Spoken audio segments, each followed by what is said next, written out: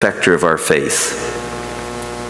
All of the heroes found in chapter 11 inspire us, but an even greater hero is our supreme example, Jesus Christ. And we look unto Jesus. When we look unto others, they will fail us. We've all had that experience when we look to someone and they let us down, they fail us. But when we look unto Jesus, He will never fail us. He is always our supreme example. The Old Testament men and women did not have the privilege to look unto Jesus. They were anticipating the Messiah, the Savior, to come. But they never ever saw Him. All the people that we read about in Hebrews 11 never saw Jesus. We have the wonderful privilege of looking back and seeing the life of Jesus and seeing how He lived and of His amazing example and His gift of life for us through His death on the cross.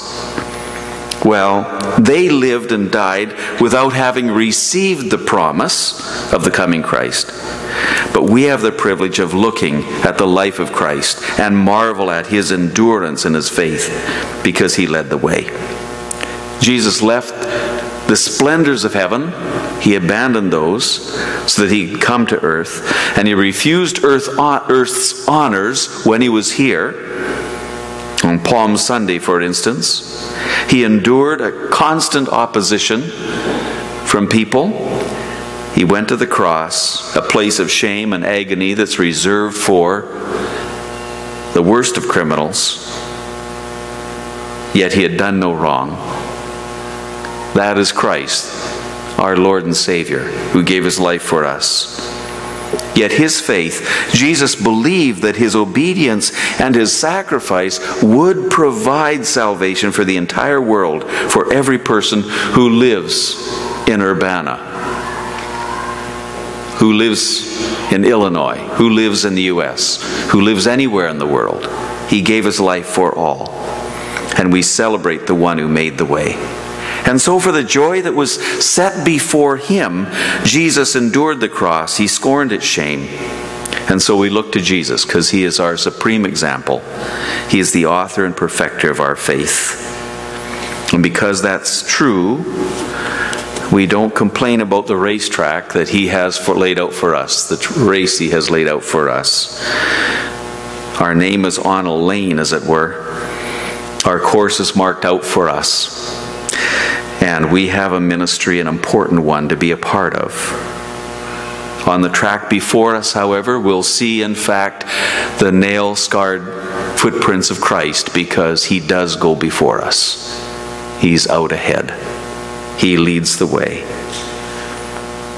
And because He's running the race with you,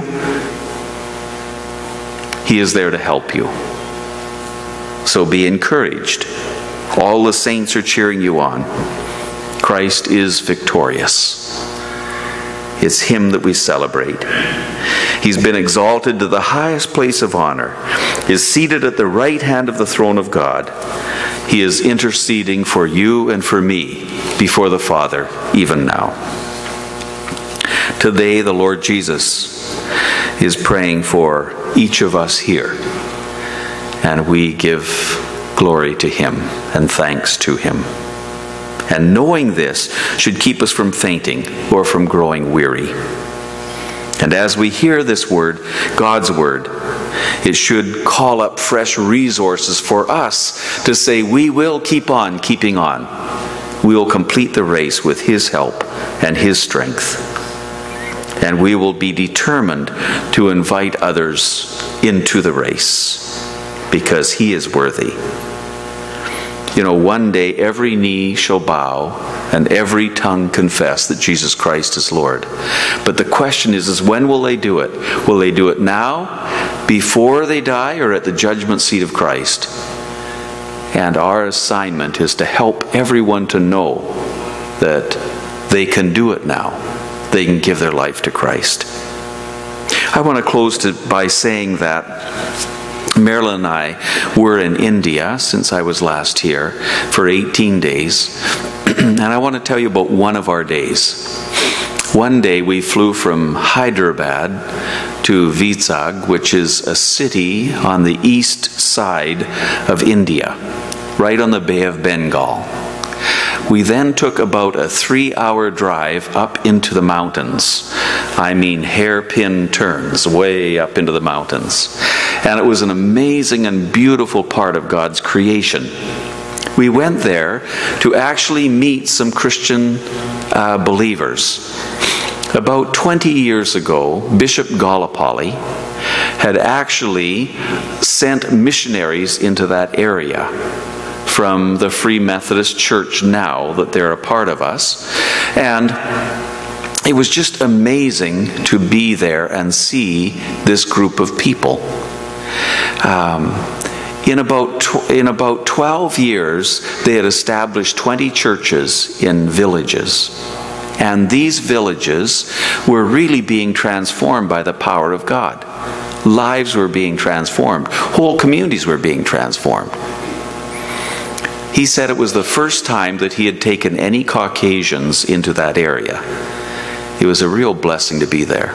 When we arrived, there was a group of maybe 20 ladies and about 15 men who were doing a welcome dance for us at the village.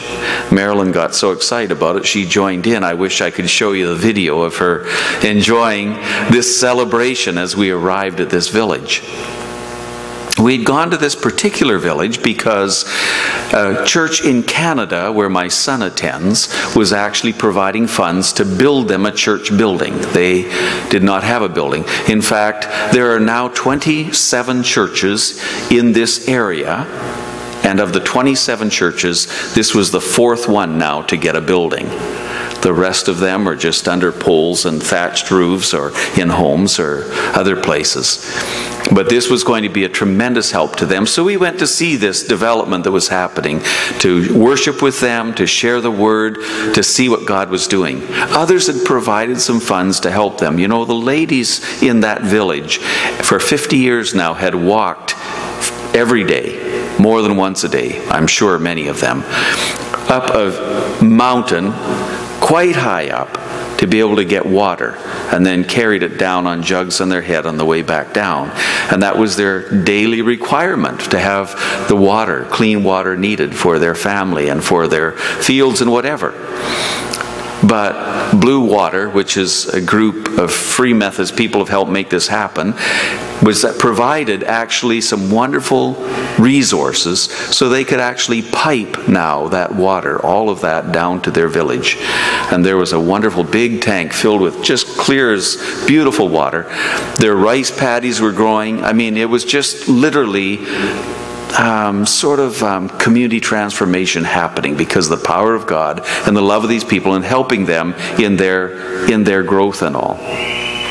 I share that with you to simply say that I wish you could see the joy of Christ in their hearts and in their lives as they worshiped and as we shared with them. The transformation that was happening in that community because they heard of Christ. They had entered the race that was set before them. They were laying aside the sins that were binding them. They were in fact getting in and seeing what it means to endure and to grow in their walk with Christ. And they were following after the footsteps of Jesus, their supreme example. And they were, in essence, living out in a fresh way. Hebrews chapter 12, verses 1 through 3. Looking unto Jesus, the author and the finisher of their faith. It was an honor to be there. All around the world, thousands of people every day are coming to faith in Christ and discovering what Christ can do to transform a heart and life and make a huge difference, not only for this generation, but for generations to come. Jesus came that we might experience that fullness of life, and in Him we celebrate that today. May His name be praised. Amen. Amen.